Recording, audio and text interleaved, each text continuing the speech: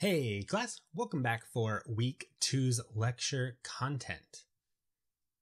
Now, if I jump over here to the slides once again, as we see here on the slides this week, we're going to be looking at activities, activity life cycles, interactive UI, and really some more, diving deeper into what actually makes an Android app tick. So if we kind of look at our outline here for this week's content, we have kind of our first section here is going to be talking about the Android framework components. What are the building blocks of an Android app? The next section is going to be a review of the project we created last week. We'll be diving deeper into that project and looking more closely at what exactly is created when you create a new Android project and how those pieces work together and kind of what their purpose is. The next section will be diving deeper into working specifically with activities. How does an activity control what is on our screen? That's kind of the question we're going to be asking there. Then we're going to jump into creating interactive user interfaces. We're going to start actually putting different UI elements together and receiving input from those elements. So specifically, we'll look at how to define and interact UI elements. And then just at the end, we're going to do a little bit of an overview on just how to start testing on a real Android device. So this will be useful maybe if you want to actually show an app off to friends and family, if you want to just see what it's actually like to interact with the app you're building, or maybe you just want to try and see if a real device is faster for testing than an emulator is. All of those are great use cases, and we'll get in specifically on how to start doing that. So as we start off here, we want to frame this question of kind of what goes into an Android app. And a great place to start for this is to start with the Android framework components. And the question to keep in mind for this is, what are the building blocks of an Android app? So before we even get that far, maybe take a step back. Let's think about what is Android. Well, Android is a multi-user Linux-based operating system for mobile devices. These include phones, tablets, Chromebooks, watches, TVs, IoT devices, cars. The Android runs in a huge variety of different types of devices. Now, Android apps all run in their own Linux process, and each process has a unique virtual machine to keep it isolated from other apps. So this is one way in which Android apps really try and secure themselves. They run in their own virtual machine so that they're isolated from one another, and then there are very clearly defined boundaries and mechanisms for sharing information between apps. And now when we spin up a virtual machine, a process is created anytime an Android component needs to be run. So anytime an Android app is run, that process is going to be contained within a virtual machine, and that process will be created in response so that one of the Android app components can run. So what are the Android app components? Well, you can think of these as the core foundational building blocks of an Android app. These are the things that really can trigger your application to start running. So first off, we have an activity. Now we saw an activity last week, although we didn't talk about it in too much depth. But an activity is a class that represents what is on the screen. And it is an entry point for user interaction. So an activity is really something that's on the screen that users can interact with. You can display information to users. It has that interactive and visual element to it. A service is the next Android app component. Now, a service does not include any type of user interface to it. And services are really there to enable us to do long-running tasks that need to run in the background. So a great example for this is downloading a movie, for example, or any other large file. Typically, we might kick off a download and then move on to some other app, or even just turn our phone screen off while we go about our business. In situations like that, We don't have any UI present anymore, but we want that download to continue running in the background. That's where a service comes in. The next Android app component is a broadcast receiver. Broadcast receivers enable sort of messaging across components and applications and the operating system. They enable the operating system to deliver those event messages and inform our applications that it's time to respond to certain events. So this could be a connectivity change event. Maybe the Wi-Fi comes back on. We can respond to that.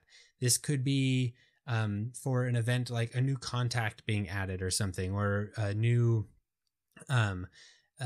notification coming in, and we need to respond to that. There's lots of different types of messages that we can register for and then respond to using a broadcast receiver. And once again, I'll just call out, broadcast receiver doesn't include any type of user interface. If we needed to respond to some type of message with the user interface, it would likely go through a broadcast receiver, and the broadcast receiver would then tell us how to launch an activity, which would then contain some user interface. And now the last app component is a content provider. Now, a content provider is a class that manages app data shared with other apps. So again, this doesn't include any type of user interface, and it's really here to define clear boundaries for how data can be shared from one app to another. So now we've talked about how these components can work together and a little bit about their responsibilities. Now, these components can communicate with one another, and this communication generally happens using an intent. An intent enables communication between activities, services, and broadcast receivers. Intents can specify a specific component, such as a specific activity in your application. An intent can also specify a general action that it wants to take. You could create an intent, for example, to send an email, and the operating system will then choose from a variety of options, all of which can handle that email. That's why sometimes if you try to share a message, for example, or share a link, you might get a lot of different apps that you could share that through. That's because those all know how to handle the email intent, or maybe a link intent. You can also put sort of somewhat arbitrary data within an intent, and this is particularly useful for messaging between, let's say, an activity and another activity, or an activity and a service, because you might need to pass an identifier around or some type of result code. This type of communication specifically, we will get into in this course.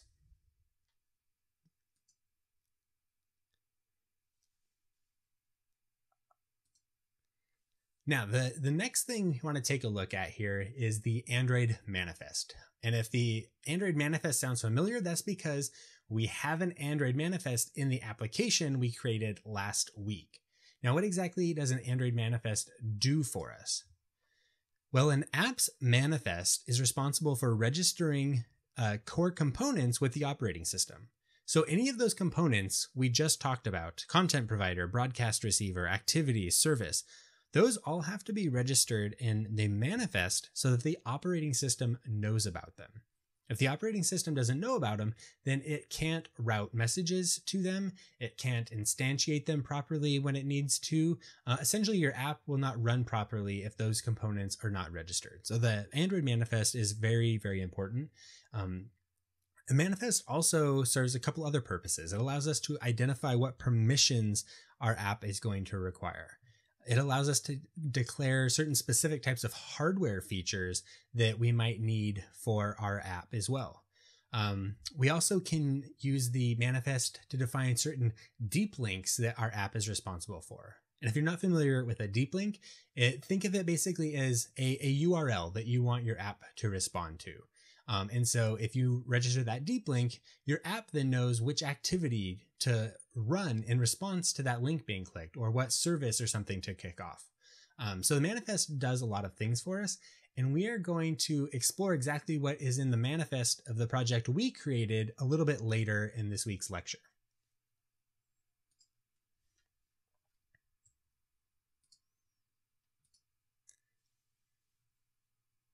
Now, just for a quick overview here too, here is an Android manifest example. So the manifest is defined using XML. That XML typically has a kind of a top level manifest tag followed by an application tag. Within the application tag, we'll see things like app icon or app title. We'll look at those later in our demo. But then you can see here an example of an activity being registered in the manifest.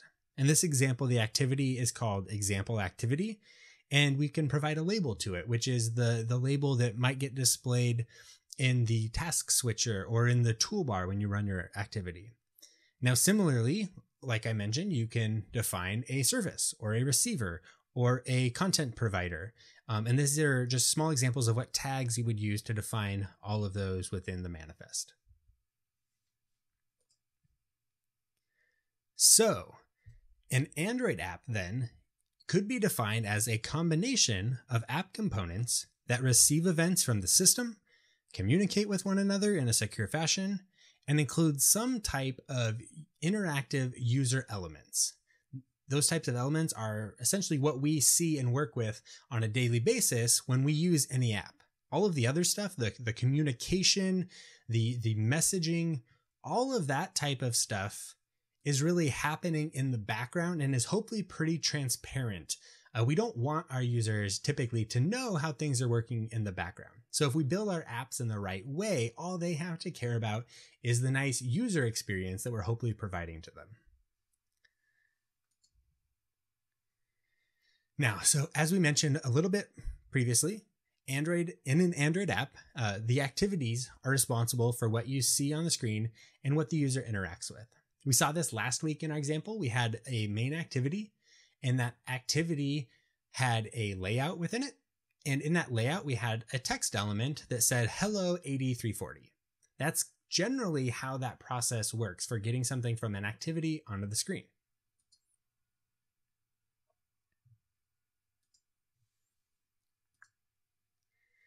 Now, any activity must define a layout, and that layout can contain really any number of layout containers and views.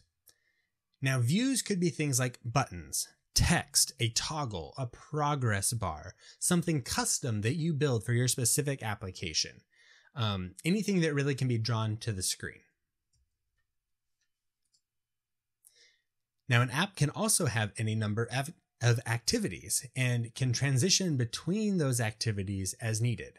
So we don't have to build our entire application within a single activity. And in fact, you generally want to think about how you can break things up. You might have very specific entry points into your application. Maybe you have a browse experience and an edit experience. You might want those to be in separate activities because you might be able to jump straight into editing if you click on a specific deep link, for example. So it's a good idea to think about conceptually, how could you break a task down or break some functionality down and group it into activities or other types of logical containers that we'll get into throughout the course of this course.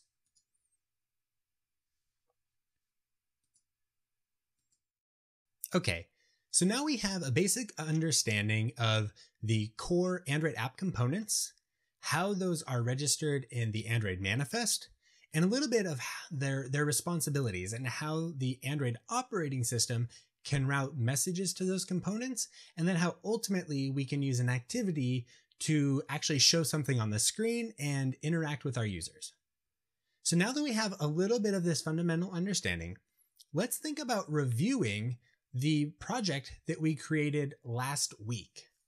So specifically, what was generated in our new project? And how do those files and classes and resources all work together to basically build the application that you submitted in your homework assignment?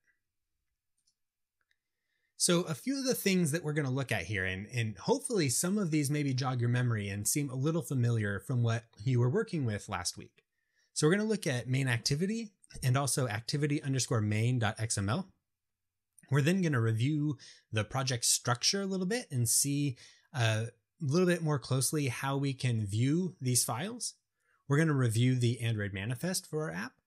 Then we're going to look at our strings XML file, colors, styles, And we'll also look at a build.gradle file. And these Gradle files are kind of the build configuration for our project and help the Android tooling compose everything together and spit out the APK file that you submitted as part of the homework assignment. So real quick, the main activity is what we're seeing on our screen. The activity underscore main XML defines the layout. Set content view is a method on the activity that sets the layout into the activity, and then main activity is declared in the Android manifest. Now, if that all sounds a little abstract, that's okay, because we're going to jump over to Android Studio. There we go. So let's kind of run through that one more time, but this time we can look more specifically at the code. So like we said, we have our main activity, and this is the same main activity that we saw last week. So main activity here is a class, and it extends app-compat activity. So in this sense, we're thinking object-oriented programming here. Main activity inherits everything from app-compat activity, and then we can override certain methods to customize the functionality. So in main activity, we are overriding the onCreate method. Now, onCreate is an activity lifecycle method, and we're going to talk more specifically about the activity lifecycle in a little bit. But in this case, onCreate is the perfect place for us to define the layout XML of our app. So like I mentioned, we call set content view, and you have to pass a layout file into set content view. So in our case, our.layout.activityMain represents the layout that we want to use for this. Now let's talk quickly about the syntax here.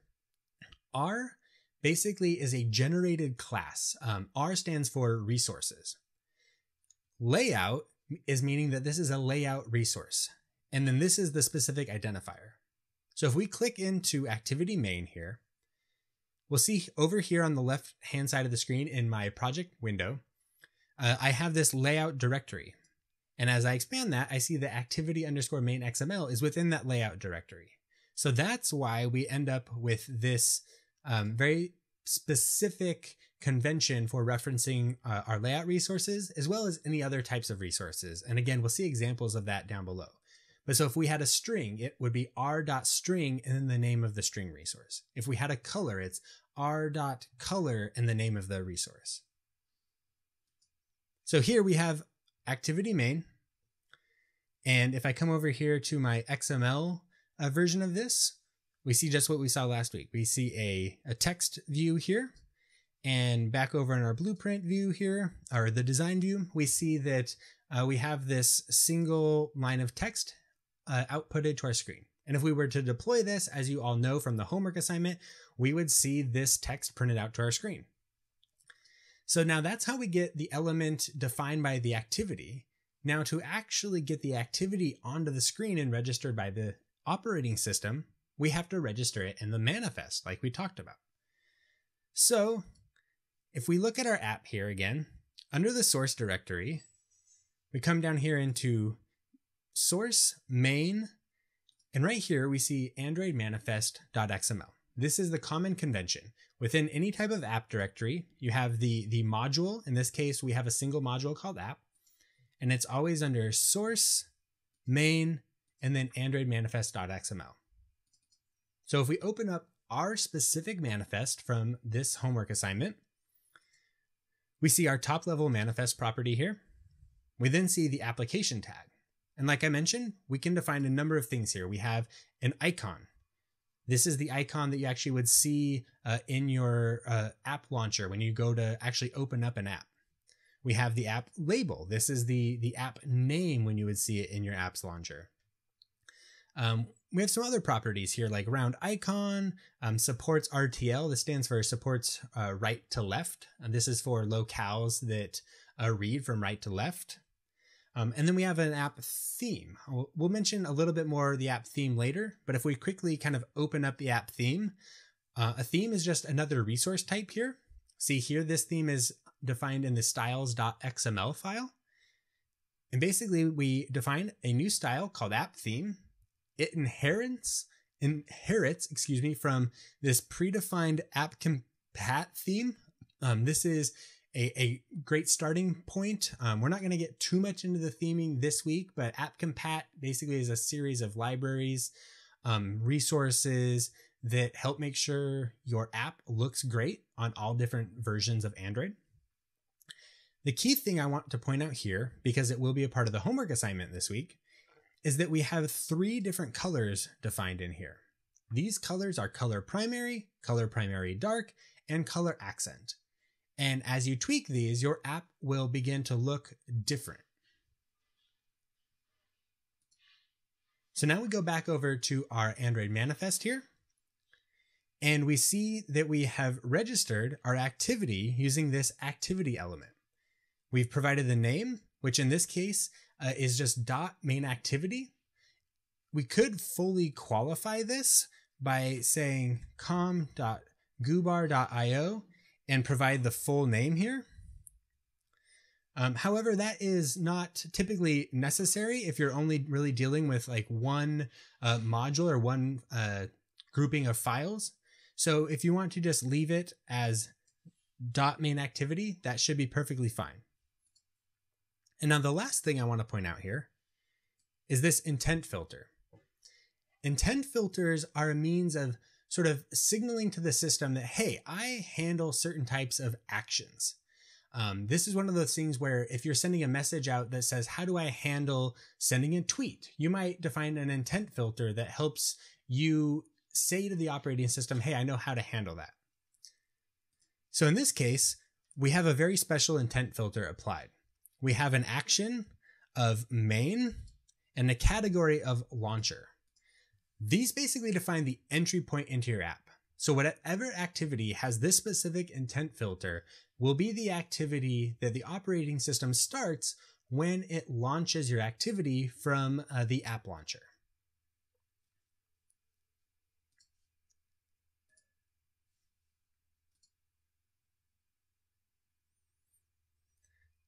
And so just a little bit more on that. So like I mentioned, intent filter is included to indicate what activity to start on launch. Intent filters describe categories, actions, basically things that can be handled by the specific component that the intent filter is registered to. And then we saw that the title, icon, and theme are all defined in the manifest for the application. So now let's review the project structure a little bit. So we'll go back over to Android Studio. And the first thing I just want to call out is, again, the project window over here on the left-hand side.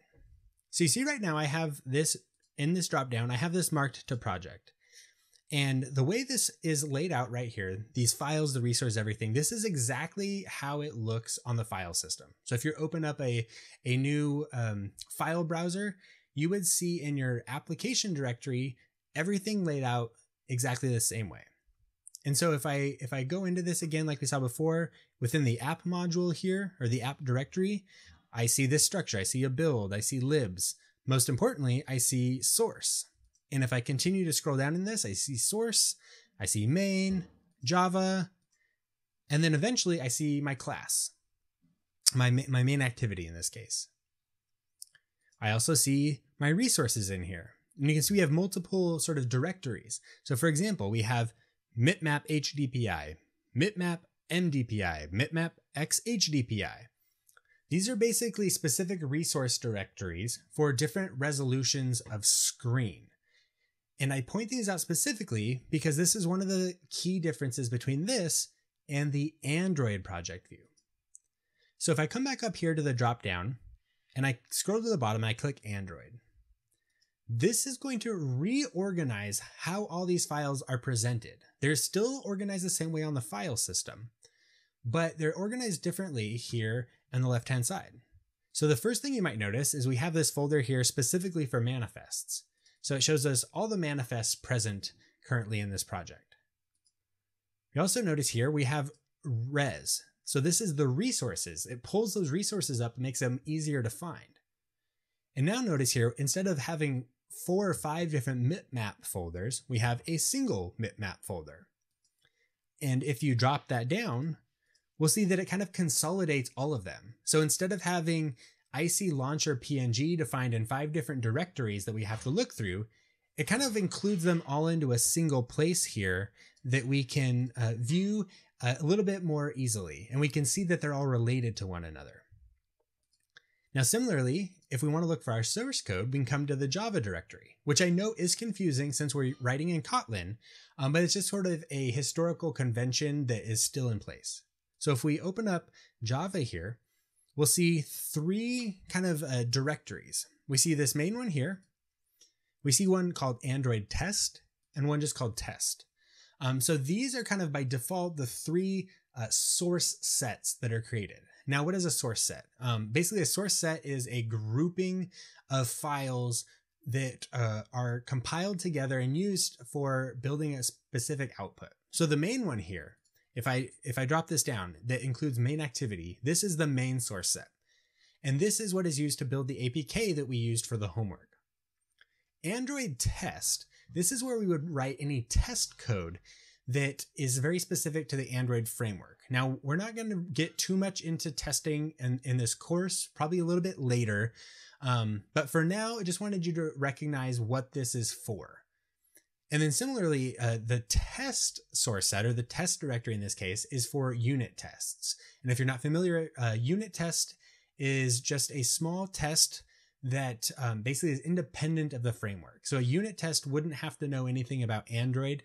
Android tests are where we would write larger tests like what is on the screen or how are my activities transitioning from one another. So we'll get more into testing and the testing pyramid and stuff later, like I mentioned. But for now, the key thing is to notice that we just have the different source sets. And just to call this out one more time, like I mentioned, we have the main source set, Android test, and test. And if we switch this back to our project view, we can see what that looks like. So again, we are in our root level directory here. We expand that. We go to the app module and go to source. And we'll see we have Android test, main, and test. And then if we were to expand the main, eventually, like I said, we find main activity. So this is just a little bit how Android Studio can give you different options for how to present your files. If you find yourself getting overwhelmed with all the different files available to you when you have the project view open, maybe try switching over to the Android view. If you are getting confused because the Android view kind of moves things around, feel free to use the project view. They're both valid. I use them interchangeably throughout my work as an Android developer, and I think they both serve their purposes. Specifically, I think the Android view is really good when working with resources in particular.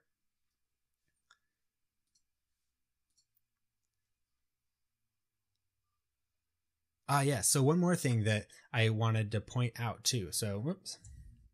If we come back over here into Android Studio real quick, I wanted to look at the resources more closely. So if I open up the res directory again here, I'll see different types of resource directories. First, we see drawable.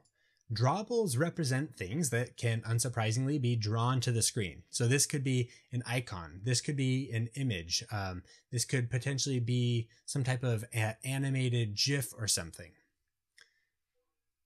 Drawables can be used in a number of ways. They could be used in an image view, like we'll see later in the lecture. They also could be used for background of a particular view or view group.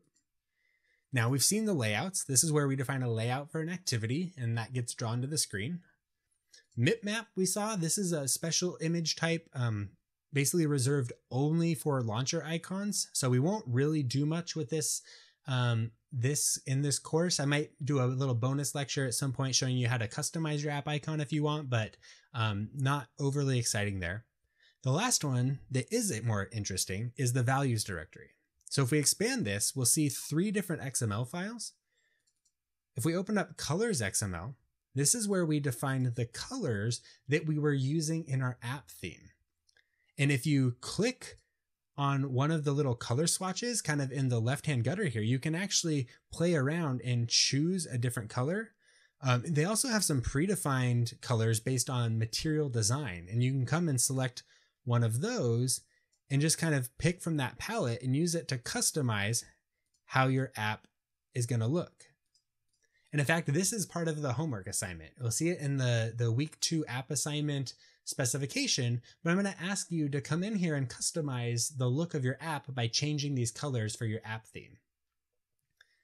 Now the next file here is strings.xml.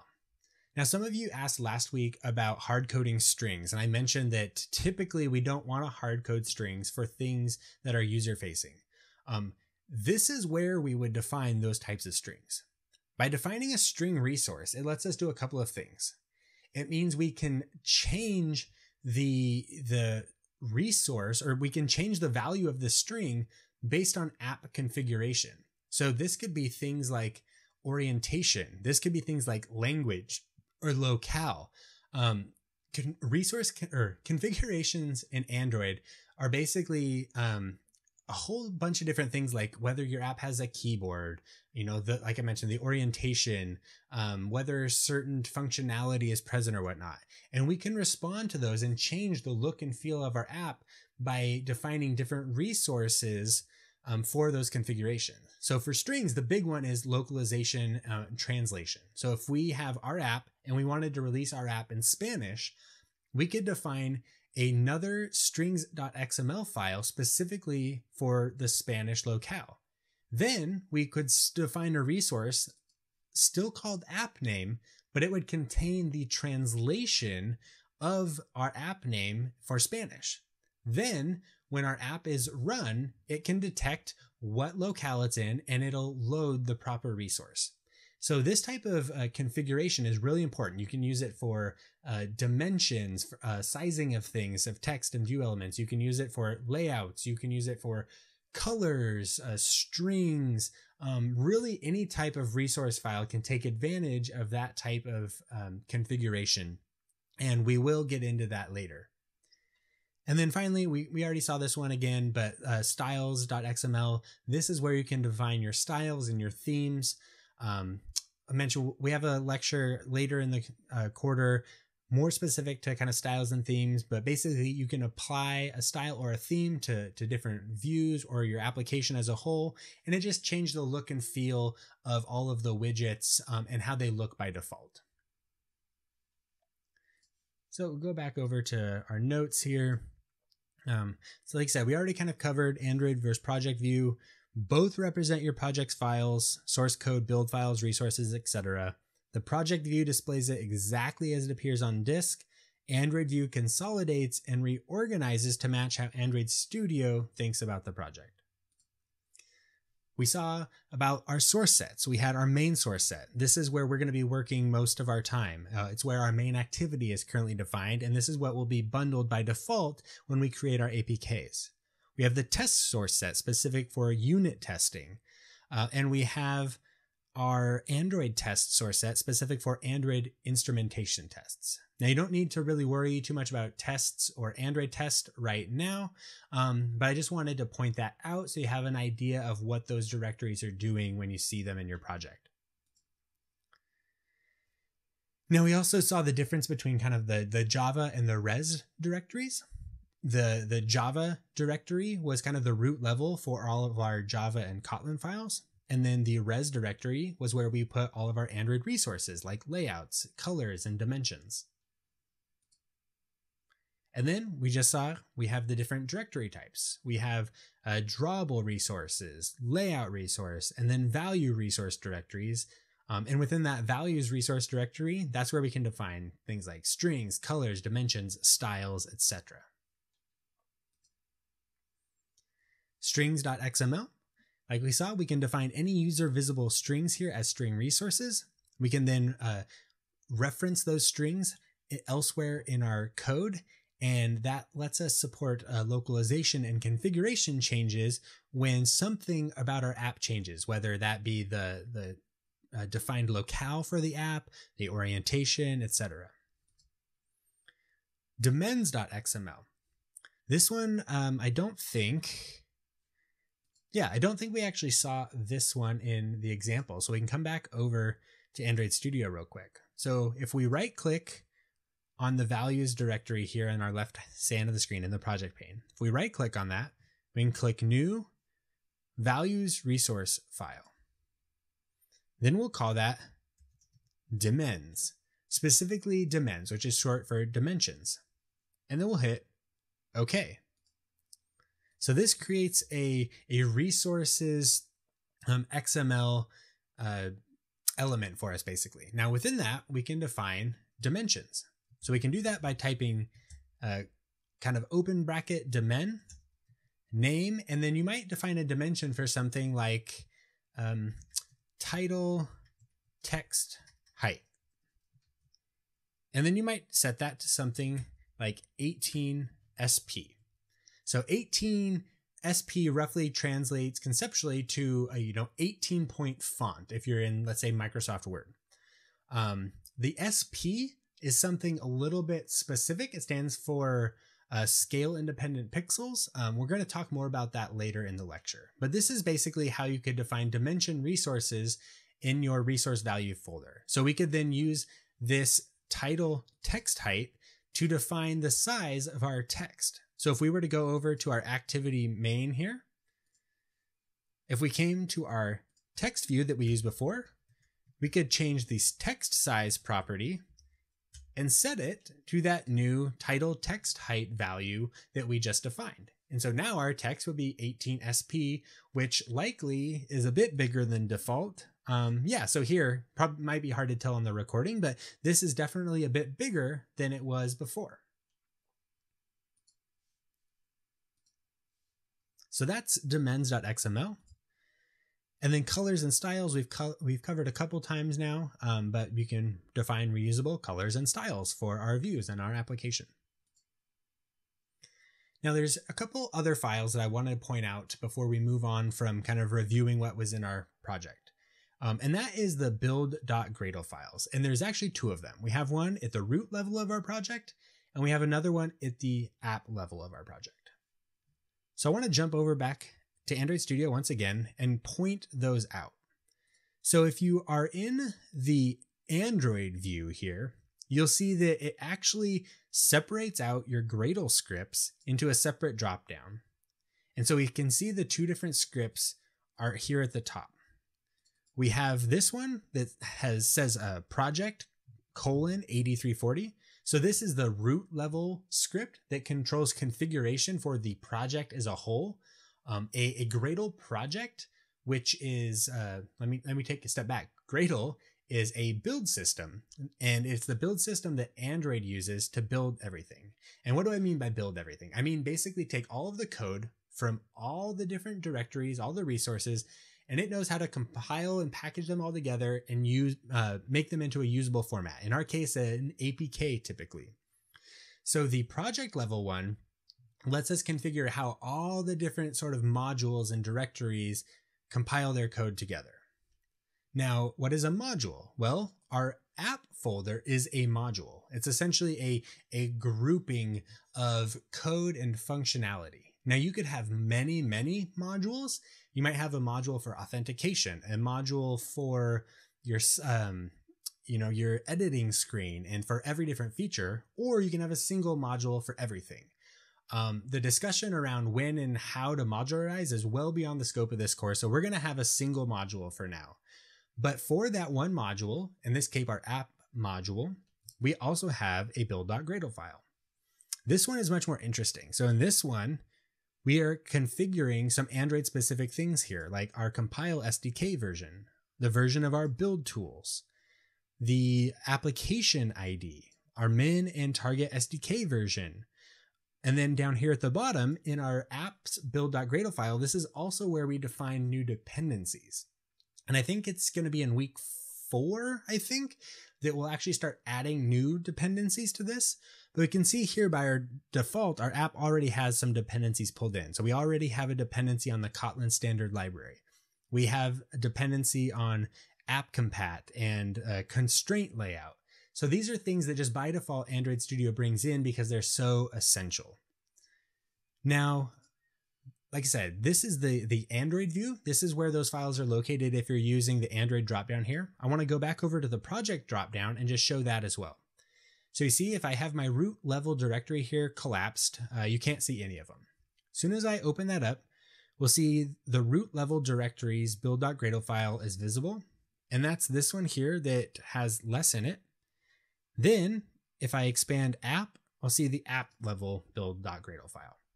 So the build.gradle file, whether it's in a module or the project as a whole, it's always sort of like one level below that top directory. Okay, now we're going to dive in and we're going to talk a little bit more specifically about activities. And we're going to get into the activity lifecycle, which is a very important concept in Android development. So we're going to look at a couple kind of key questions here. How is an activity defined? We've actually already seen the answer to this as we have been exploring what is created for us in our existing Android project.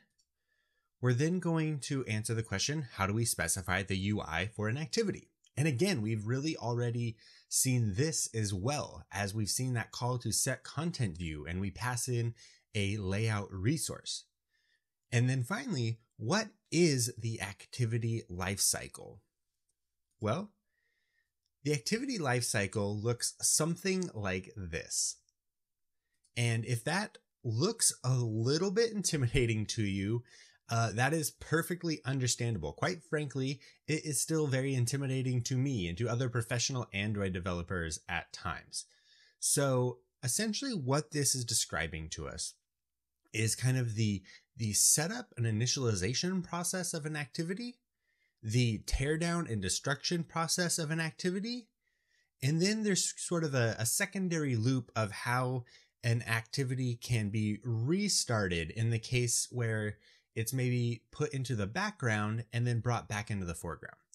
So this is roughly the full activity lifecycle. There's actually a little bit more to this even, but it's rarely that relevant to developers. And even what we see right here is more complicated than we need to worry about most of the time. So for us right now, we're going to simplify our lifecycle a little bit more. And we're going to look at these 6 lifecycle methods. And really you can think of these as 3 setup methods and then 3 sort of converse teardown methods. So the lifecycle that we care about starts with onCreate. And now we've seen onCreate in our main activity that we created last week already. So onCreate is essentially signifies that this activity is created, but it's not yet active on the screen. So this is where we set our layout, for example, and we have to set our layout before it's active on the screen. Otherwise, it wouldn't know how to draw anything to the screen. The next method that we care about is onStart. So this means that the activity is visible on the screen, and yet it's not quite ready to receive focus or interaction. So something could be started, but have something else over the top of it, and meaning you can't quite interact with the activity. Now, typically activities aren't going to be in the started state for very long. Usually onStart will be called, and then very quickly onResume is called. And onResume means the activity is visible and it's active in the app foreground. So when you open up YouTube, for example, and you are watching a video, it's in the resumed state. Now, conversely, when an app is put into the background, say because you turn off your phone, or you switch apps, or you pull open the task switcher, any number of things that might cause something else to become active on your screen can trigger some of these other lifecycle methods in more of the reverse process. So when an activity is visible, but something else has taken the foreground priority from it, that means that onPause has been called. And onPause is kind of the reverse here of onResume. Similarly, onStop is the reverse of onStart. So this means that the activity is no longer even on the screen. And then finally, onDestroy is essentially the opposite of onCreate. This means that the activity is about to be destroyed, either because the user navigated away from it and it's no longer needed, or because the operating system needed to reclaim resources. And so we need to handle these states as application developers so that the operating system can sort of instantiate and set up our activities for us, and so they can tear them down when needed. And the operating system can really do this whenever it needs to. Typically, if your app is in the foreground, it's not going to destroy your app for you because the user is actively using it. But if you put your app into the background by, let's say, opening another app, the operating system might destroy that old activity that is now in the background to free up more resources for the operating system and for the phone. So we need to make sure that we handle the on pause, on stop, on destroy, and then on create, on start, on resume, so that when we bring that app back into the foreground by clicking on it from the task switcher or from the app icon again, it can refresh that old state and bring it back to where we last had it. So before we jump on anymore, I want to open up Android Studio again and go over to main activity one more time and just kind of walk through this in code as well to give you an example or a more sort of visual example of what we're talking about here. So we saw on create is kind of the first method that we care about there. Now, if we start typing on start and we hit enter, we can override on start. So this would be the next method that we really care about here. Next, if we want to do on resume, once again, we can come here. We can start typing on resume and it should sort of highlight that method for us and automatically override it if we hit enter. So now after on resume, our activity would be active and receiving user interaction in the foreground. Now kind of the reverse order. We could say override fun on pause. So you see in this case, I fully typed it out on my own, which is perfectly fine too. Or you can let the IDE sort of autocomplete for you. Notice in this case, there is this little red squiggly line here. Might be a little bit hard to read, but basically it says overriding method should call super.onPause. So notice that in the other overridden methods here, there's always this call to super dot and then whatever the name. So in onCreate, super.onCreate is called. In onStart, super.onStart is called. What that super call is saying is it's calling through to the implementation provided by the parent class. So going back a little bit again, we've talked a couple times about how in this case, main activity here is extending app_compat activity. App_compat activity is an activity provided through Google that takes care of a lot of boilerplate standard code for us. If we really quickly just kind of click over to that implementation, we see here that this is actually quite a large file. Over 600 lines of code go into this. And so we can make use of that code without having to write it ourselves by just calling super and then whatever relevant method. So we need to make sure that we do that so that these lifecycle processes work correctly. So here in onPause, I'll go ahead and type super.onPause. And now I'll finish this off by adding the onStop method and finally on destroy. So now we have our methods present here and we can kind of walk through these processes. And just to kind of illustrate this a little bit more, I will do something here. Region, call this setup methods. And then down here, end region setup methods. And then now we can do region teardown methods. And then one last thing, end region tear down methods. So these are just comments that I've added, and they don't really do anything for us functionally. They're just here to kind of illustrate this. One small Android Studio tip while we're here, if you do write comments in this pattern, so with the 2 forward slashes, a space, and then region, you can actually collapse those regions And then Android Studio will sort of highlight that as a kind of a contiguous block of code or comments. So it can kind of be nice for organizing code sometimes. So I'm going to expand my my setup methods here. Go ahead and expand the teardown too. Now the next thing I want to do is actually kind of walk through that lifecycle and show you actually what is happening as our app is running. And to do that, we want to talk a little bit about the debugger built into Android Studio. So go back over to our slides. The debugger helps you locate and diagnose problems in your application. It allows you to suspend the running of your app at a specific point and then walk through the execution of your code step by step. So when we're running our apps, we have many instructions that are all being run very quickly one after the other. The debugger basically lets us put a pause on that and run those one at a time and let us inspect the output. We can see what the value of a variable is. We can see what the calculation or see what the result of a calculation is so that we can better understand what's happening in our code. Now, to make this work, to get it to stop at those specific points, we use something called a breakpoint. A breakpoint is a line of code at which the debugger will suspend execution of your code.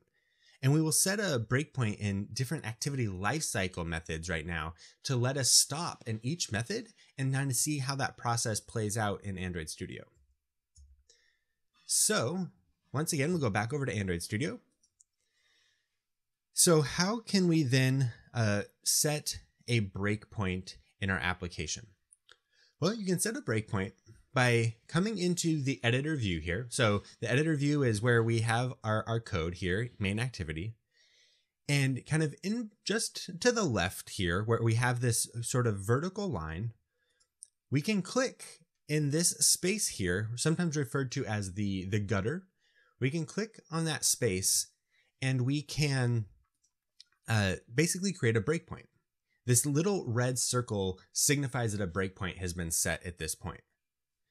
So at this point, I now have a breakpoint added to onCreate.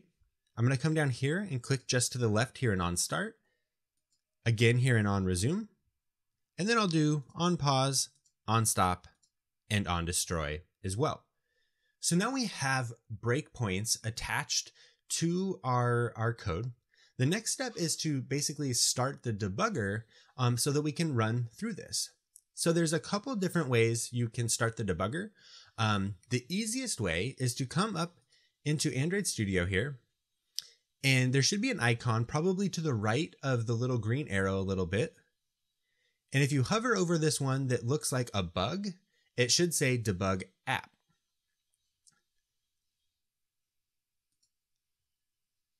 Now, similarly, you should be able to go up to the Run menu and also select Debug App. So we'll go ahead and click Debug App. I'm going to start running our code on the emulator or a real device if you have it, whatever device you're wanting to run on. And it will, give me 1 second here to pull up Android Studio or my emulator. There we go. There we go. So you see, it started installing the app to my emulator here on the left-hand side of the screen. And then now over here in Android Studio, it has stopped running the execution. Notice that nothing has happened on the screen. It's just blank. That's because our app has stopped running here in onCreate. And you can see that it's kind of highlighted this line of code over here as well in onCreate. And also take a look at our bottom window here. So we should see this little debug tool window is now open and active.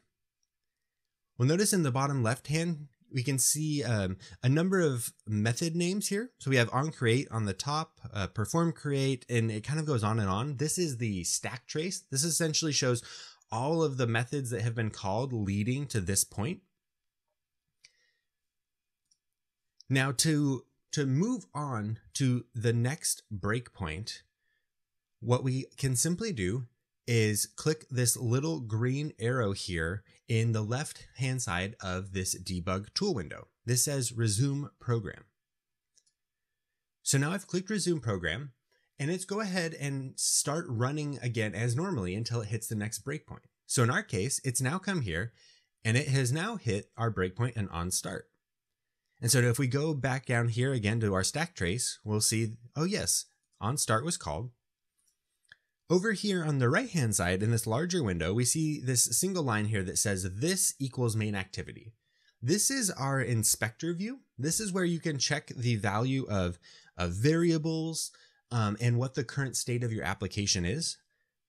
I'm not going to get too far into this at the moment, but basically if you expand that, you can check on the actual state and value. So you can, for example, see the resumed variable on our activity is in the false state, which makes sense because we have not yet resumed running of our activity. And so now we'll go ahead and hit resume again. And so now we have stopped in the resume state. And finally, if I hit resume run one more time, we'll see that my activity here is now fully active on the screen. Now, what will go ahead and trigger the reverse process? Well, if I click kind of the home button here to go back to the home screen of my app, we'll see that that has now triggered on pause, which makes sense because the activity is no longer visible on the screen. If I hit resume, it's going to show that on stop has now been called as well because the activity is no longer visible on the screen. And one more time, if I click resume, nothing else happens. Notice that on destroy was not called. So this gets back into what I talked about before. When something goes off the screen, on pause and on stop are called, but the activity isn't necessarily destroyed right away. It's still active in the background. If I, in my emulator, kind of pull up the task switcher here, you see that my activity is still right here. And if I click on this again, it's going to call on start again. And then if I hit resume, it'll call on resume again. So again, notice there, when I brought it back, it didn't start from on create because it hadn't been destroyed. Now, if instead of just putting the app in the background, let's say I actually kill the application. So first I'll need to let this run so that I can interact with the screen again. So I've called on pause, I've called on stop. Now, if I swipe this away, the app should now have been killed. But at that point, it's hard to actually test the on destroy because the app was killed. So it's no longer active. So once again, if we go ahead and click debug app, we'll just kind of walk through that one more time very quickly. So we see on create is called, then on start, then on resume. Then if we go ahead and kind of pause this, see on pause and on stop, and I can go ahead and swipe this away, and now my activity is destroyed and no longer available to us. So that's just sort of the general outline of the setup and teardown process. Now, where this will really become relevant down the line is if you need to sort of initialize certain things, you need to grab references to a view, maybe you need to start loading tasks for some data. You're going to do all that stuff as the activity is starting, and then you'll want to make sure that you clean any of that stuff up when the activity is being destroyed. If you don't, you can run into what are known as memory leaks. Essentially, you can leak the activity and all the memory it needs to run. And memory leaks lead to really poor performance. They chew up system resources that are not really needed. And eventually they can start to slow down your phone until those things eventually get cleaned up by the system. But that can often take quite some time. So you want to avoid memory leaks whenever possible. Okay, so now that we understand how to get a layout onto the screen with our activity, we understand a little bit about the activity lifecycle. Let's start thinking about how we can actually create interactive user interfaces. And to do that, the first thing we need to do is just start exploring what the different types of view elements are that we can put into our layouts. And so there's really three main types of view elements that we can think about. So the first one is a view group. A view group contains other types of views, and a view group can define how those views should be drawn on screen in relation to one another. So you can think of a view group as a container for other views. Now, a view is a self-contained element that can be drawn to the screen. A view could be something like a button, a text view, a progress bar, an edit text. A view can also just be simply a generic view that just knows how to draw, let's say, a colored rectangle to the screen. And then finally, we can actually define our own custom views. So we can extend the view class and define our own behavior that controls how something gets drawn to the screen. And by combining these types of view groups and views, that essentially builds up the user interfaces that we're used to working with in all of our mobile apps. So we're going to start by taking a look at view groups here. And there's really 5 main view groups that we'll talk about, although through the course of this quarter, we'll likely be using only 1 or 2 of them a lot. But so the first one here is a frame layout. We'll talk about linear layout, relative layout, constraint layout, and then finally coordinator layout. So the first one here that we'll talk a little bit about is frame layout. This is probably the most simple of all the view groups. There's no special ordering of views within a frame layout. Basically, anything you put into a frame layout is going to stack on top of one another, and they're just going to be laid out from the top left by default. This is great when you don't need any complicated ordering or laying out of the child views. Maybe you just have one element that you want to fill the whole screen. A frame layout is a great option for how to put that a view on the screen. And so we'll go over to Android Studio here, and I just want to try and demonstrate what some of these view groups actually do for us. So if we go into our main activity here, and then we're going to open up activity main by shift clicking on it, or excuse me, by command clicking on it on a Mac, and I think it's control click on Windows. I've now opened up activity main. Now, if we go into the XML view here, we can see at the top level, we have a constraint layout view group. That's what Android Studio generates by default. And we will talk about that in a few minutes here, but I want to start off by replacing this with a frame layout. Whoops, I clicked the wrong thing there. Frame layout. There we go. And I will need to make sure I update the closing tag as well. Frame layout. All right, excellent. So now if I come back into my design view, I'll see that the text view that was previously centered nicely in the middle based on the constraint layout, it's now placed in the upper left corner here. And that's what I was getting at before. Frame layout doesn't have any special ordering. So if you don't tell it how to lay out within its parent, it's just going to hang out in the upper left corner. And so now if we were to actually add, let's say another text view, and when you add a new element, the first thing you have to make sure you add are the layout width and layout height so that it knows how to draw it.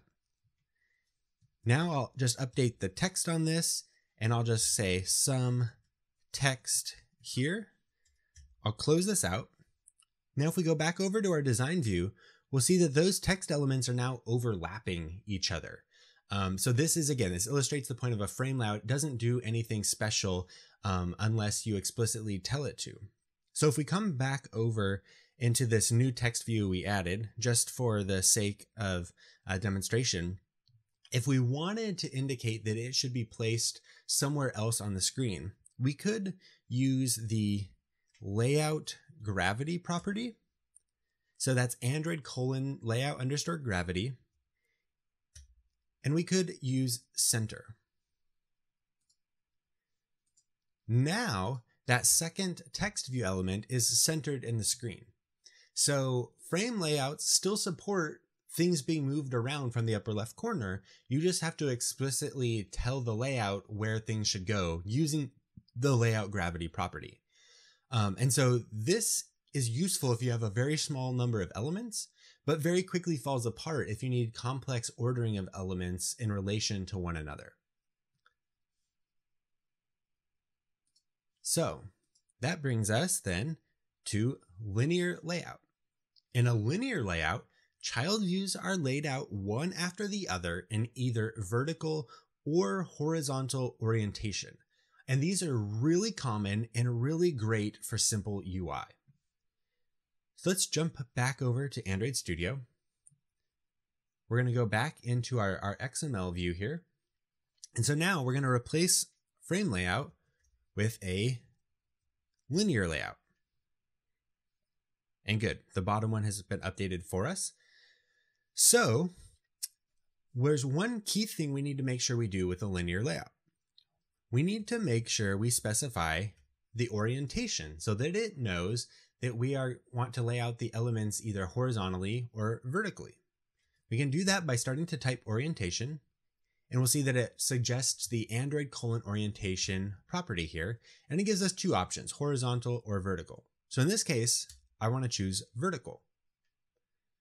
Now, if we come over to our design view here, we'll see that these two text views are now laid out one after the other from the start of the screen.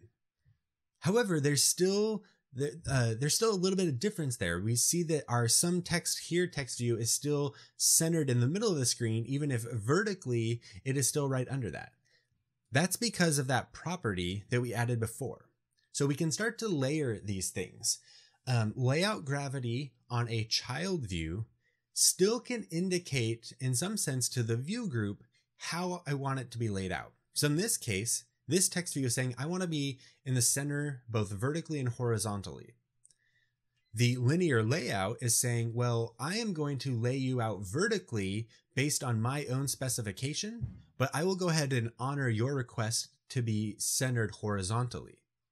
So if we actually remove this layout gravity element here and go back to our design view, we'll see once again, now the text is starting off from the left. So this is again the default behavior, starting things from the upper left. If we come back to that element, we add layout gravity back and maybe this time choose end, and we go back over to our design view. Now this time it's on the far right-hand side of the screen. So this is how we can start to define more interesting behaviors here by combining view group layouts and layout gravity on our child elements. And then just for one last demonstration here, we'll change the linear layout orientation from vertical to horizontal. And we'll see here, now they're being laid out one after another along the same horizontal axis. And that's pretty much it for the moment with linear layout. Like I said, this is a very useful one and is something you'll likely want to take advantage of during this quarter. So now the next one we're going to use here is relative layout. Now relative layout is extremely useful. It's very powerful. There is sort of a newer view group that offers a lot of the same benefits, but with better performance. So we might not use a lot of relative layout in this course, but it is a very popular choice. So I do definitely want to cover it. And basically the point of a relative layout, before I move on, is that child views are laid out relative to either the parent view group or other sibling views. So again, back over to Android Studio, back to our XML here. We're going to start by just kind of clearing out the layout gravity property, all of these constraint properties, and also the linear layout orientation, just because those things aren't going to be relevant here. So now we'll replace linear layout with relative layout. And if we go over here to our design view again, we'll see it looks very similar to the frame layout at the moment. Everything is just starting in the upper left corner. Well, this is because it doesn't know how to lay things out relative to the parent or the other views. And so by default, it just leaves them in that upper left corner. So let's start adding some constraints here. So in our first text view, we could tell this thing to lay out align parent.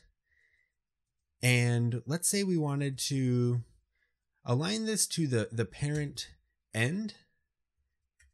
So we could use Android : layout align parent end equals true. If we go back over to our design view, we'll now see that that has been shifted over to the right-hand side of the screen. Now let's say we wanted to put them on the bottom right-hand side of the screen. We could say layout align parent bottom equals true. So now that view is going to be aligned to the bottom and to the right-hand side of that parent. Now, if we come back and let's go to maybe our second view here, we have some choices if we want to center it. We could choose to center horizontal. We could choose to center in parent or center just vertically. So let's choose center in parent. And once again, we'll mark this as true. We'll jump over to our design view.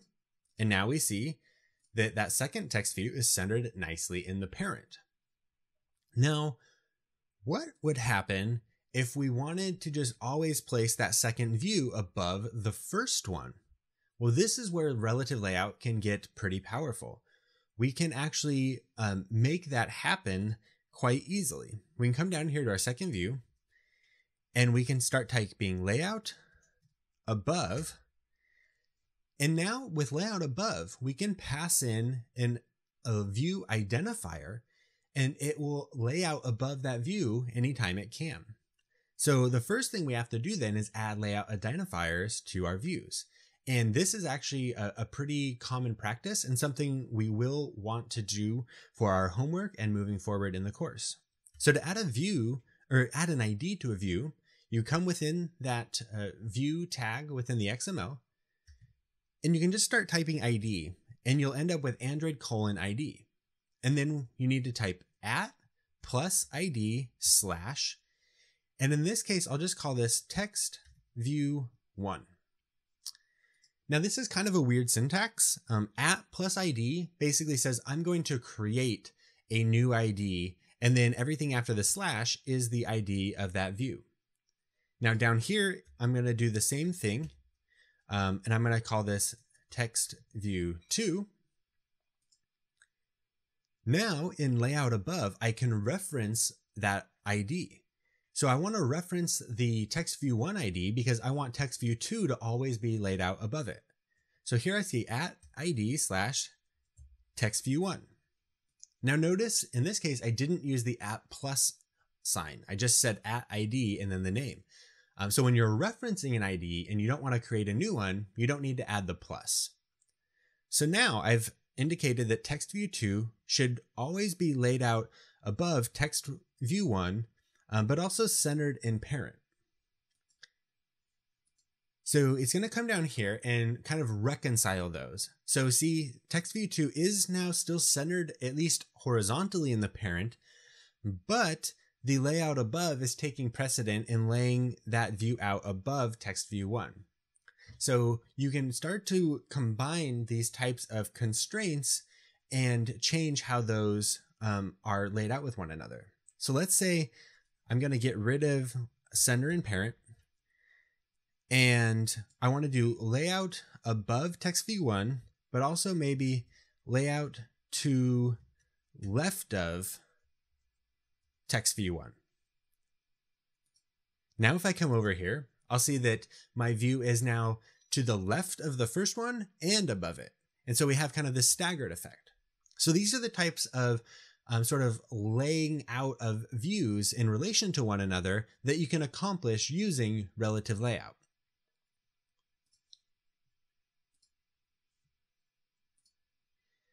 Now, constraint layout is essentially a more modern alternative to relative layout. And it actually it makes a lot more things possible than what relative layout can do. So it's not a direct comparison, But pretty much anything you can accomplish with relative layout, you can accomplish with constraint layout. And constraint layout in many, many cases is more efficient. And the tooling these days is also built to really work with constraint layout by default. So constraint layout is understandably kind of what Android Studio generated for us automatically.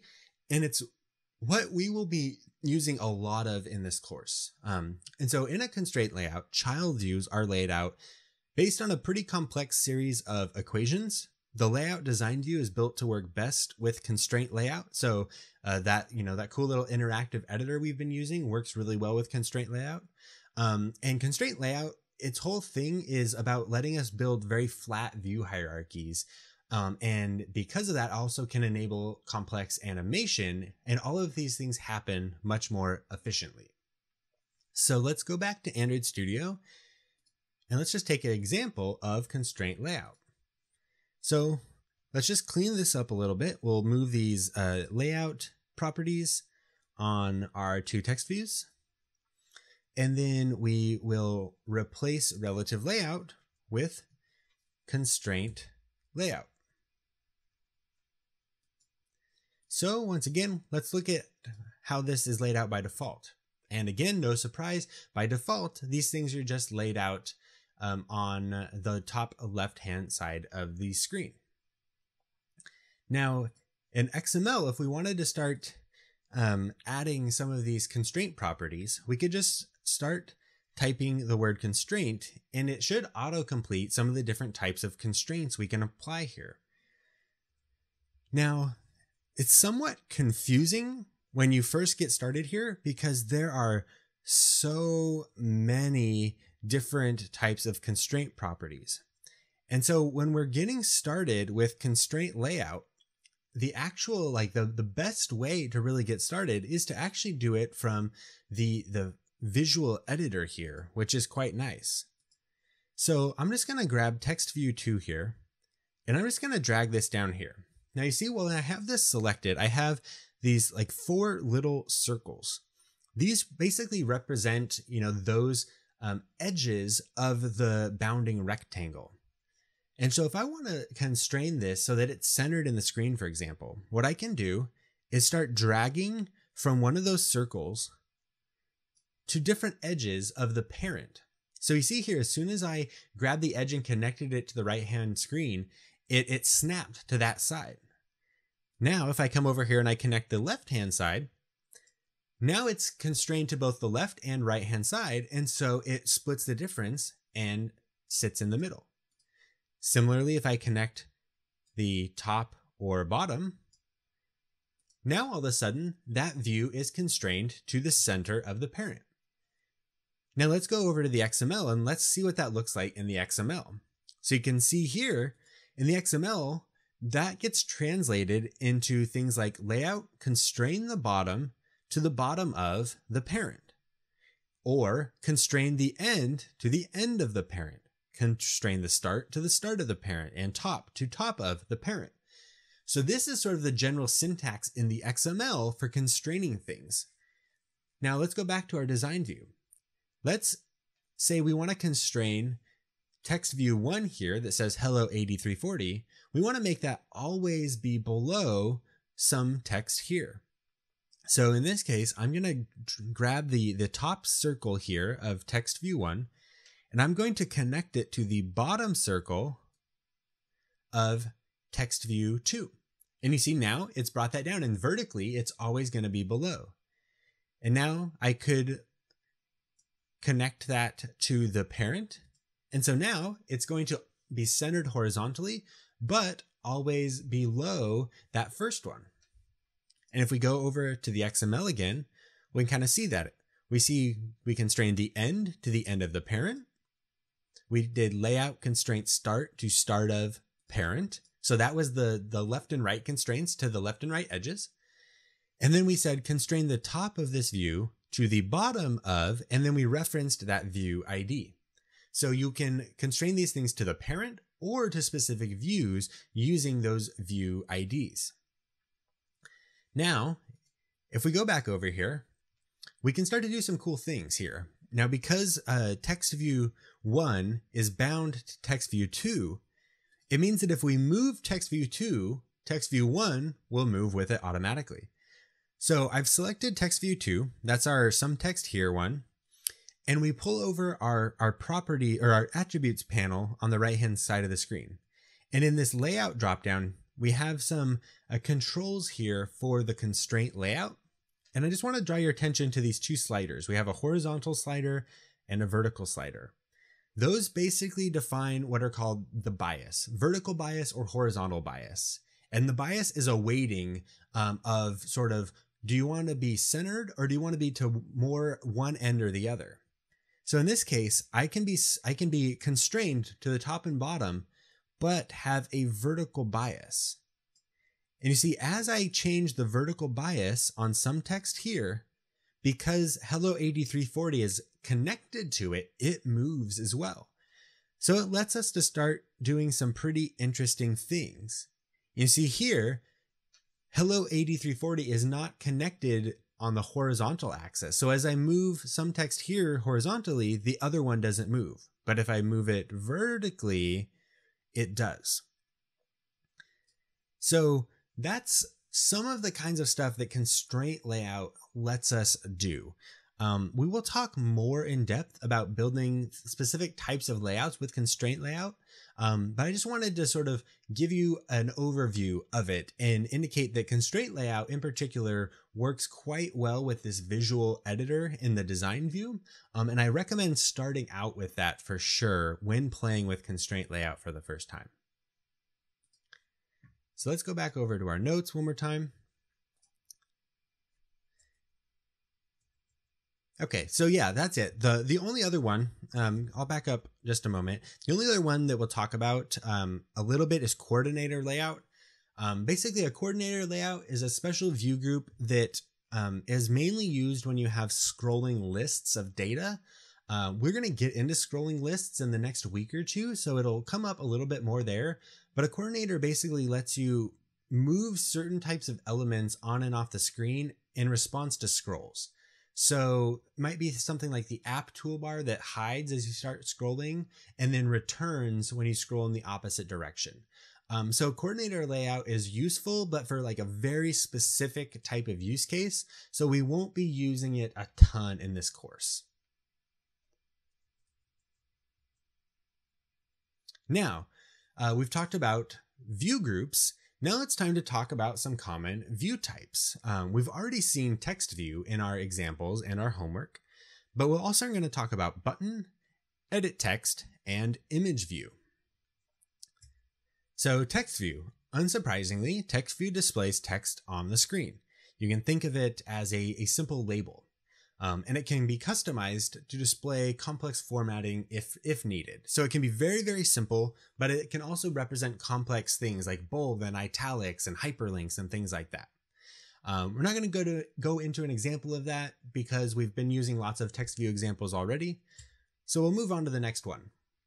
Now the next one is a button. A button is a clickable view that can contain text and supports a click listener for responding to user interaction.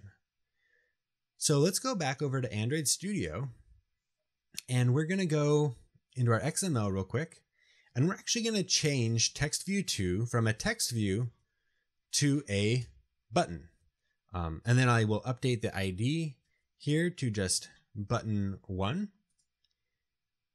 And then I will need to change my constraint on text view 1 to button 1. Whoops, excuse me, button 1. All right, so now everything should be constrained properly again. So now notice here that instead of a text view, I have this sort of this rectangle that represents the button. And this is actually interactable. If I deploy this to the emulator, which should take a second. So now I have my button here, and you can see I can actually click this. If I click down, you see there's a little animation and it changes the color. And as soon as I let off the click, it kind of goes back to normal. So this is our first look at anything really interactive on the Android UI.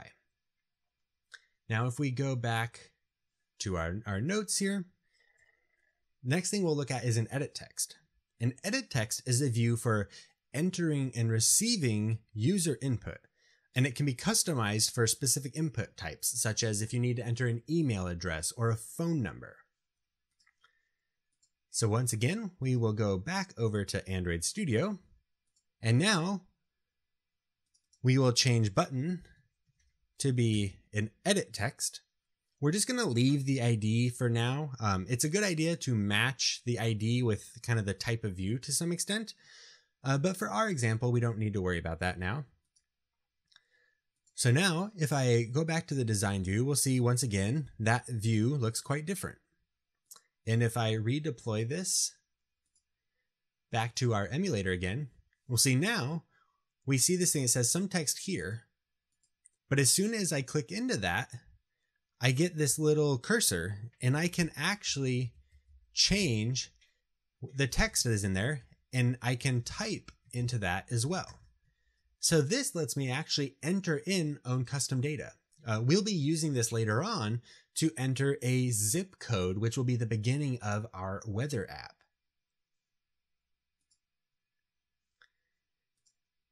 Oops, there we go. And so now the last one we'll take a look at here is the image view.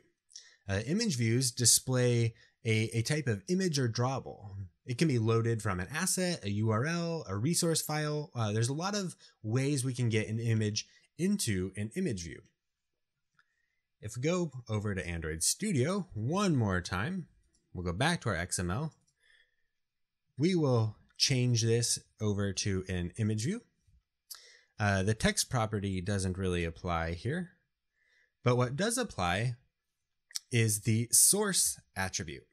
The source attribute lets us define some type of drawable to set into our image view here.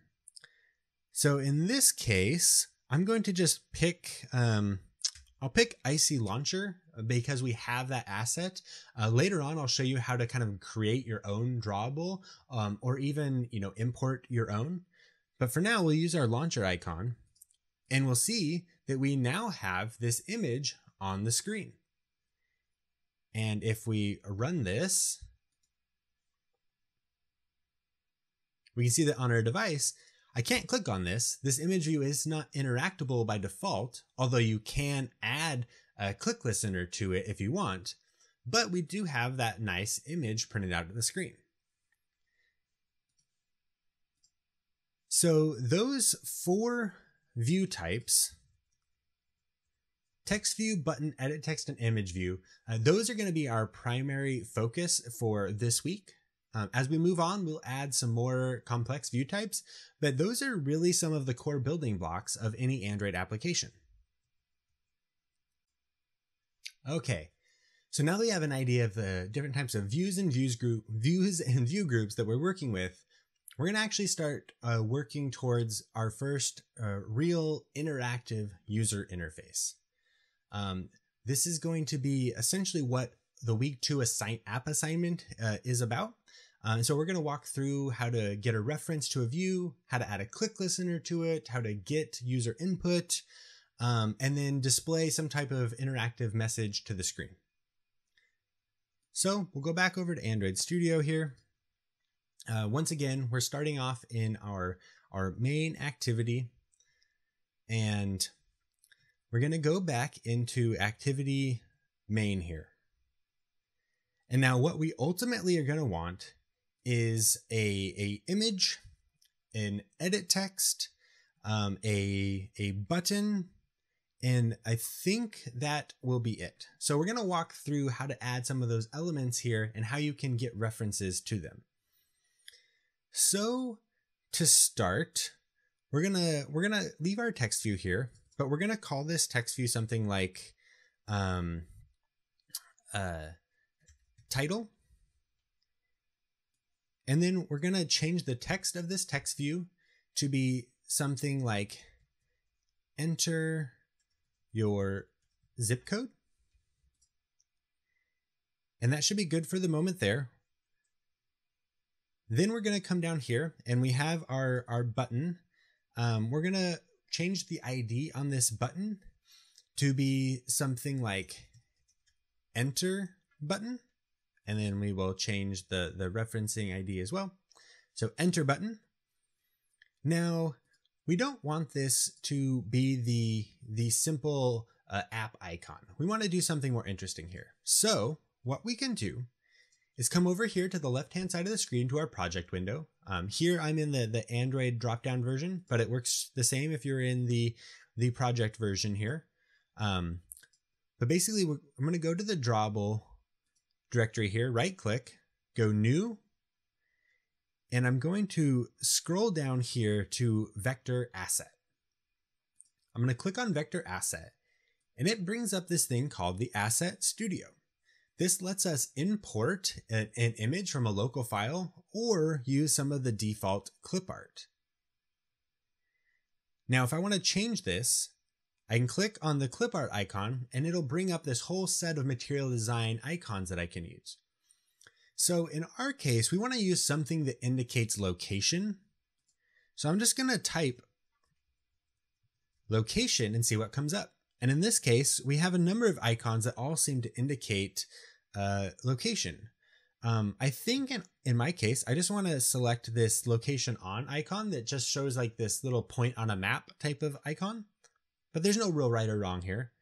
And I'll go ahead and hit OK. And here you could customize the color if you wanted. By default, leaving it black is fine because you can usually change the color in other means down the line. You could also update the name if you wanted, but again, I think the default one here is fine. I'll hit next and then I'll hit finish and I'll hit add. So now if I go to the drawable directory, I see that it has added this XML, and this XML is a vector drawable essentially. We're not going to get too much into that right now. I don't want that to distract us, but basically what that means is that we can now come here to our source property on our image view and start typing IC location on black. And now we see that we have this little location icon there. So now we have a little icon. We have our title image. We need to update the ID of our image view here. Sorry about that. We're just going to call that icon. Now we're going to go ahead and enter our edit text. So again, we'll do an edit text here. We're going to say wrap content for the height and width. For the height and width, wrap content essentially means I'm going to only be as big as I need to be to contain whatever sort of text or other properties are added to me. So by default, you generally want to go with wrap content. So now for our edit text, what we can do here is supply a hint property. This hint is basically a piece of text that will disappear as soon as the user puts their cursor in there, but it indicates what they want to do with that edit text. So here we're going to say enter zip code. And if I go back to the design view, we now see our edit text right there. I'm not going to worry about constraining this at the moment. I'm going to do that at the end. And we're going to give an ID here of ID zip code edit text. And then one last thing, we're going to change the input type property. So we're going to do input type. And you see here we have a number of different types of input that are available to us. In our case, zip codes are number. So I'm just going to select the number version there. And that should give you some nice things like when you press into that, your keyboard will pop up with only numbers instead of letters and numbers. Now, our last element here that we're going to need is the button. And again, we'll do wrap content for height and width. And for text, we are going to go ahead and just say submit zip code. We're going to hit enter. And we'll see that we have our submit zip code element there. So now we want to actually constrain this in some way. So in our design view here, we can play around.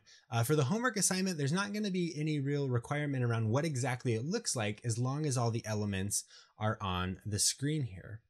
So what I want to do is I want to constrain the icon to the left-hand side of the zip code.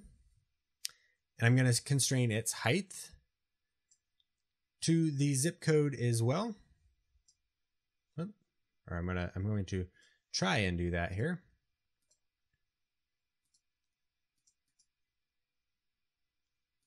Come on.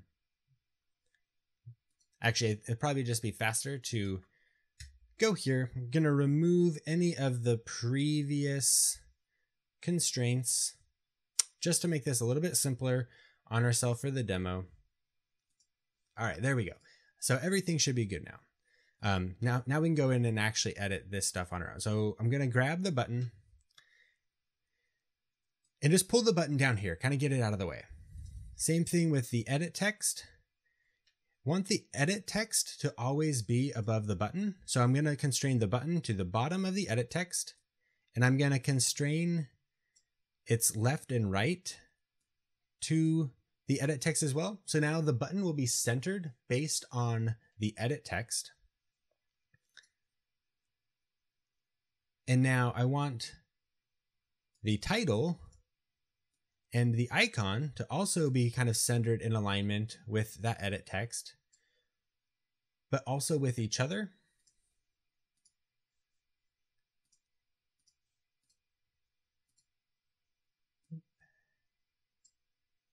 Just bear with me here as I'm trying to update this. I'm just gonna go down here to my image view and delete these again.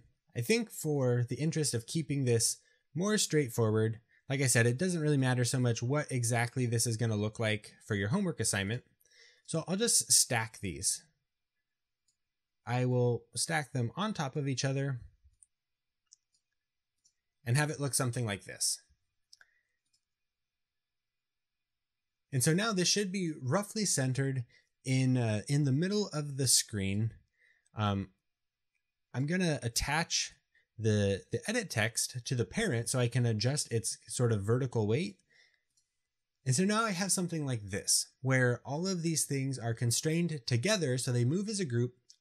And now we should be able to enter a zip code, click the button, and actually do something interesting with that. So to do that, we're going to come over here to main activity. And if we want to get a reference to any of these views to actually work with them, the first thing we need to do is come into onCreate, and we need to create a new variable that references that view. Now, how do we do that? Well, let's start off by getting a reference to the edit text. So we're going to create a variable. To create a variable in Kotlin, we can use var or we can use val. The difference being a val cannot change down the road and a var can. So in our case, we're going to do a val and we're going to call this zip code edit text. And we're going to define it as a type of edit text equals, and then we can do find view by ID. Find view by ID lets us pass in a view ID, and it will look for that ID within the current inflated layout of the activity and pass a reference to that view. So in our case, our view is called r.id.zipcode edit text. So now we have a reference to this zip code edit text, and we could manipulate properties on that as needed, which we will look at in just a moment. But first, let's get a reference to our button. So in this case, we'll say val enter button colon button. So once again, this now lets us specify a variable called enter button, and it has the type of button. Notice the types here of edit text and button match exactly the types that we were using in the layout XML. So now again, we'll hit equals, find view by ID, r.id dot, did I forget to add a ID to the button? Yes, I did. So this is actually a nice example. You can't reference a view by ID if it does not have an ID. So here, I'll call this enter button. Come back here. So now I can reference enter button. So now we have references to both of these. We have them as variables, and we want to do something interesting with these buttons. So what we can do is add a click listener to our enter button. So to do that, we can start typing enter button to reference our variable of type button. We then want to call the setOnClickListener method. So to do that, we hit dot. The dot access syntax lets us invoke a method on a object, and then we call setOnClickListener. And you have two options here. They're both effectively the same. The easier syntax is to use this syntax here that has an open and curly brace. In the Kotlin world, this is known as a lambda. Within this lambda, we can now define what happens when our button is clicked. So to start, we're just going to add some very simple feedback. We're going to use something called a toast, which is a funny name, but bear with me. So to add a toast, we'll just start typing toast dot make text. Make text here is essentially a factory method that is going to help us return this toast object, which will display a simple message to the screen. Make text requires 3 arguments. The first one being a context. Now we haven't really talked about context yet, but essentially a context is a special type of object in Kotlin that knows the certain current configuration of our app. So things like the locale, the orientation, what resources should be loaded. Now, thankfully, an activity is a valid context. To reference our current activity, we can simply type this. This refers to the enclosing class of main activity. Then I'll hit a comma, and now it's going to ask us for some text or a string resource identifier. So for now, I'm just going to pass in a string that says button clicked.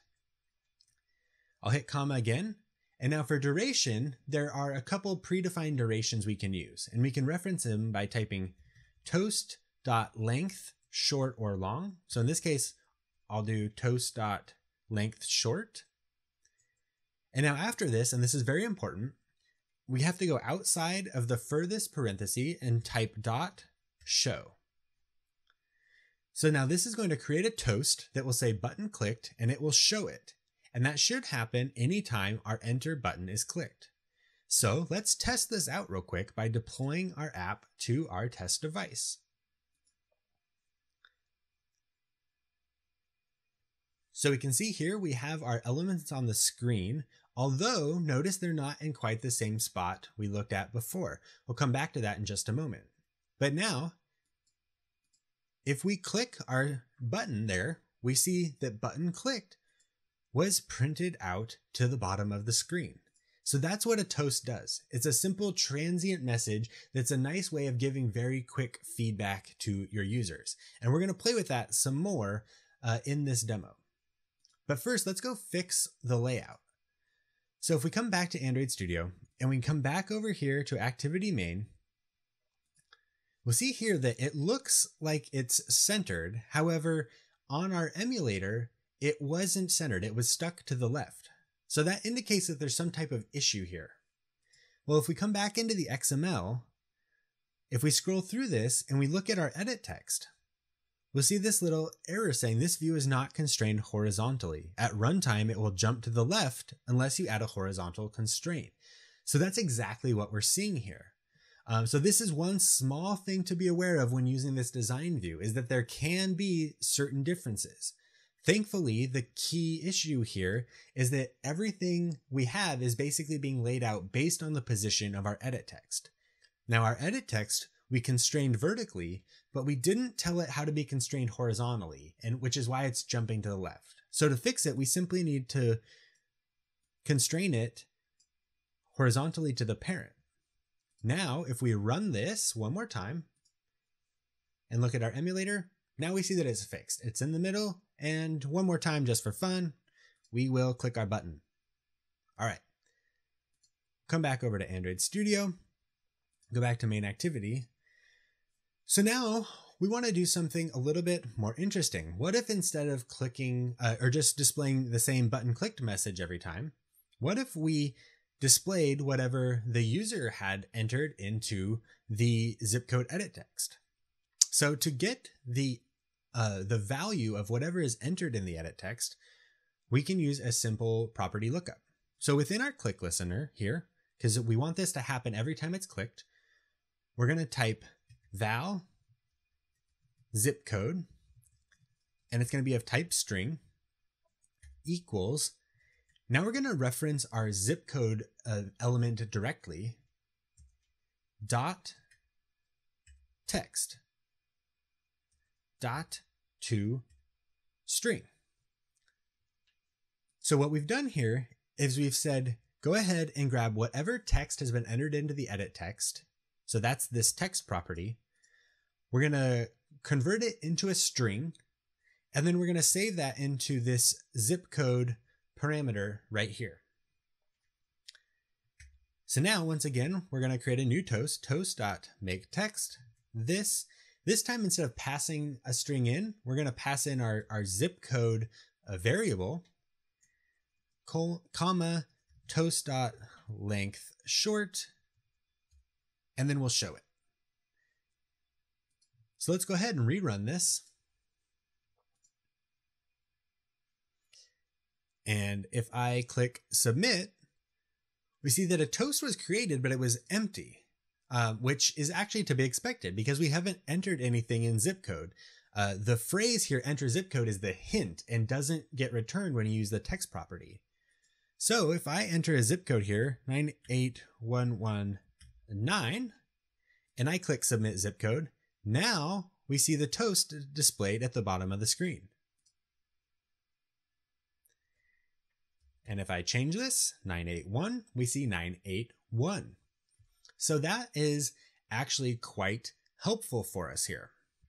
Now, let's do a little bit of user input validation. This will become really important as we start building out our weather app because we're going to want to enforce that our zip code is valid. So we're going to start getting into some conditional logic here. Essentially what we want to do is check the length of the zip code value once we have it, and then display different input to the user based on whether or not it's valid. So to start, we're going to use an if statement. So we'll type if, and then we're going to reference zip code dot length. So that gives us the length of the value stored by the zip code variable. If zip code dot length less than 5, or actually we'll go ahead and rethinking how I want to do the logic here. So let's just say if zip code dot length does not equal 5, in this case we would want to make this some type of error message. Else, and in the else clause here, this is the successful case. So what we can do is just copy and paste our toast to start. So in the successful case, we'll go ahead and print out the zip code just the same as we did last time. In the error case, instead of passing the zip code, we'll put in a string that says, please enter valid zip code. And now we will run this one more time. So now if we click the button, we see please enter a valid zip code. And if I enter, let's say just 3 numbers, Once again, please enter a valid zip code. If I add 2 more numbers, now it's printing out the zip code for us. And so that's exactly what we want there. That has allowed us to provide that conditional validation and give some feedback to our users around what they should expect here. So now let's fix a couple of other small things here. We talked about how we should use strings.xml when presenting user-facing strings. So let's make a user-facing string out of this. Please enter a valid zip code. So we'll come over here to values. We'll open up strings.xml and we'll call this string zip code entry error. Please enter a valid zip code. So that's a good error message for now. If we come back to our main activity, now instead of passing a string directly, we can pass the string resource. All right, so that is one just small update we can make to that. Now, if we go back to main activity here, we notice that everything is roughly the same size. So let's tweak this a little bit by taking advantage of some dimensions. So if we come over to dimens.xml, we have this title text height.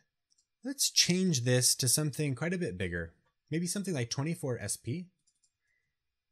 We'll go back to activity main, and we'll see now enter zip code is quite a bit larger. If we run this,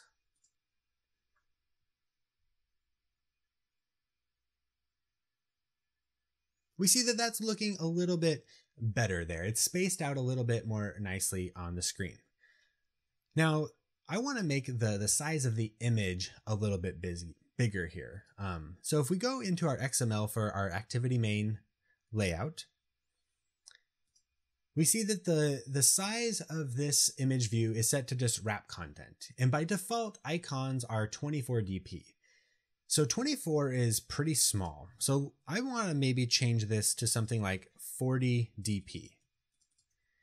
And like I mentioned before, I believe, remember 40 dp, similar to SP, 40 dp means I want this to be 40 roughly pixels tall, regardless of screen resolution. So DP stands for density independent pixels, and it's just a way of ensuring things are the same height everywhere. So anytime you're specifying a height or width of an element, you should use DP. Anytime you're using size of text, it's SP. So here I've updated the size of my image to 40 dp. And we see now it looks bigger on the preview. And if I run it in the app, we'll see it looks bigger there too. So that's a nice improvement. However, again, this is hard coded here, and it's typically good practice to use dimension resources for this type of thing as well. A good reason is that we might want that icon to be even larger if it's on a large tablet instead of a smaller phone. So we'll come over here to dimensions, and we'll create a new dimension resource, and we'll call this zip code entry icon, and maybe add something like size there. And then we will define 40 dp. If we come back over here, we can now reference that dimension resource by typing @dimen zip code entry icon size. And we want to do it for both height and width. So we'll do it one more time. And now if we preview this one more time, we see that everything looks the same. So that is excellent.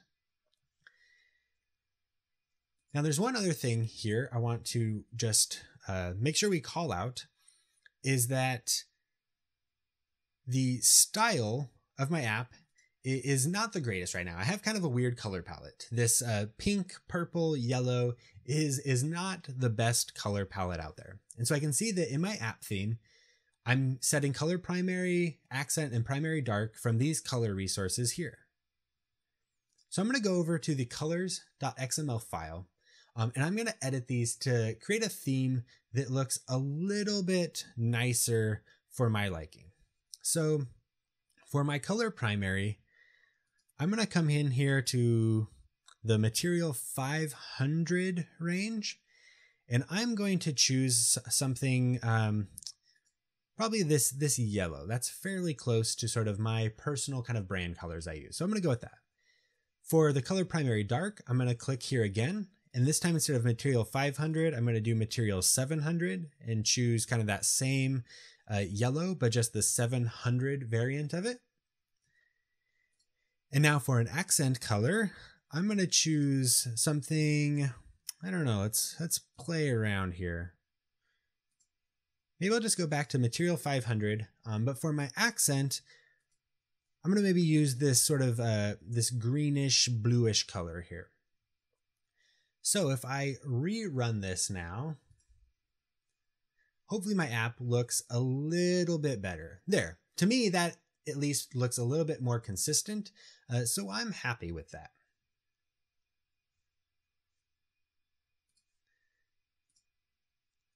So that should be about all we need for to get started with these user interactive elements. And just some extra review here, like I said, text sizes should use SP, view sizes should use DP, and colors can be defined in colors XML and then applied to views and styles appropriately. SP stands for scale independent pixels. Defining text size uses SP to enable the operating system to update the text size of elements based on the scale settings of a device. This is done to support users with poor vision. DP stands for density independent pixels. This means that a value defined using DP will be the same size whether on a low pixel density screen or a very high resolution screen. And we should use DP when defining sizes for view groups or views. Colors can be defined as reusable XML elements and can be used things for like background colors on views, for text color, really anywhere we want to color a resource. All right, the last thing I want to cover in this week's lecture is just very quickly how to start testing on a real device. And so testing on a real device is very helpful if you don't have an emulator, or if your computer's a little slow and the emulator doesn't work well, or if you just want that more tactile feedback of what it really feels like using your hands and fingers and input. So if we go to our desktop here, the first thing we need to do to start testing on a real device is enable developer options. Enabling developer options is a little bit different depending on the version of Android that you're using. I've created a previous video on how to do this, and I'll link that in the lecture notes. So if this demo isn't quite what is working on your device, maybe that one will work a little bit better. Ultimately, it all comes down to kind of the same stuff though. So what you need to do is go into your phone's settings. Now, what you want to look for is ultimately kind of in the system settings, possibly under the advanced section. Eventually, we're going to see something called developer options. However, here we don't see that. To enable developer options, there's a bit of an Easter egg in the operating system. So you can go to About Device. I'm doing this on an emulator. It's the same process for a real device though. So you go to About Your Device, and you're going to come down to where it says Build Number. And then you're going to tap that 5 times. 1, 2, 3, 4, 5. Actually, I guess it's more times. But eventually, you'll see this thing that says, "Yay, you are now a developer. Congratulations." Once you've seen the "you are now a developer" thing, come back to System. In this case, I need to expand Advanced. And now I see Developer Options. If I click Developer Options, we now have a whole bunch of options in here that make developing Android apps easier. The one that we're concerned with is USB debugging. So scroll until you find USB debugging, or you can use this little search and just type USB and hit enter. And it'll also find USB debugging, in which case you can just click on that and it'll take you right to the option. You're going to want to make sure USB debugging is turned on. So on the emulator, by default, it's turned on. But when you turn it on, you should see something like this: allow USB debugging, and then blah, blah, blah, blah, blah. You'll hit OK. At this point, you should be able to plug in your real device, connect it with a USB cable. It'll likely prompt you to ask, do you want to use this device for development? That should be a one-time thing if you say like, don't ask again. Once you've clicked OK on that, Android Studio should recognize your device and you should be able to now deploy your device just like you would an emulator. So if you go into Android Studio here, and let's try and connect this. I will try and connect my own device here to Android Studio. So as soon as I've connected this, I see a message that says allow USB debugging. And I will go ahead and check the box that says always allow from this computer and click allow. And now in Android Studio, if I go to the device dropdown, I see Google Pixel 2 XL, which is my personal device. And so now I can go ahead and run that directly to my phone. So that is the process for setting up your personal device to test with Android. Like I said, I'll link to my other tutorial that goes a bit more in detail on that. But I just wanted to point that out because a couple people had asked about it.